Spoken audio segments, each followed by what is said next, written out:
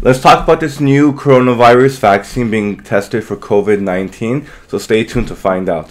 What's up guys? For those of you guys who don't know, my name is Edgman and I'm currently a 4th year pharmacy student, and I enjoy making these videos on common questions patients have about medications or any healthcare related topics, so make sure to subscribe for more content. Now to the rest of the video. Recently, a company called Moderna has developed a COVID-19 vaccine and is set to do phase 1 clinical trials of April of this year. Let's briefly review how vaccines work in creating immunity. So when you get a vaccine injected, it injects an inactivated virus into your body. Inactivated meaning it's not going to cause any harm. And so the inactivated virus gives your immune system a chance to get exposed to that virus and to build immunity, specifically build antibodies against that virus. So if you ever get exposed to the real activated virus later on after the vaccination, you now have antibodies already made and ready to go to attack that foreign virus and not have any symptoms or not get sick from that disease.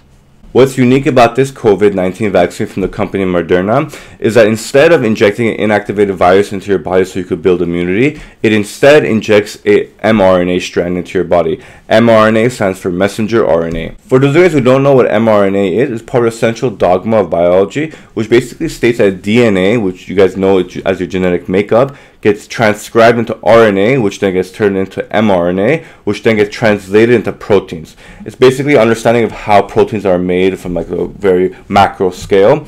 And so if you guys have more questions about the central dogma, please comment in the comment section below. I'll be looking forward to answering them. But now back to the vaccine on hand that we're talking about, is that this vaccine injects mRNA into your body.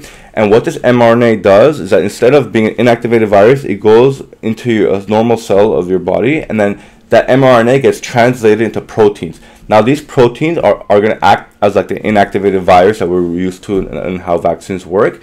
And this inactivated virus, i.e. these proteins that were translated from this mRNA, now can help your immune system build immunity against coronavirus or COVID-19.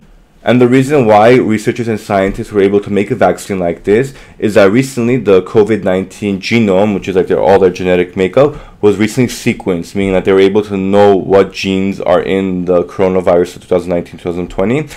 And so they were able to make a vaccine based off that, and whatever they did in terms of manipulating the genome and making that into a vaccine. And that's how they created this vaccine relatively quickly in terms of how fast the vaccines develop. So hopefully the phase 1 clinical trials do go well, and hopefully we do see some positive effects from this COVID-19 vaccine.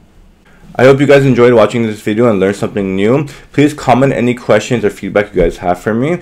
And if you guys can, please like this video and subscribe for my channel for more content. Until then, see you guys next time.